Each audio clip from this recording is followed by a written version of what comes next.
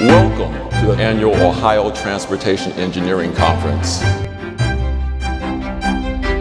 We are alert to the amazing technologies, many of which would have seemed the stuff of science fiction less than a generation ago, that are evolving all around us, that are transforming the transportation field as we know it.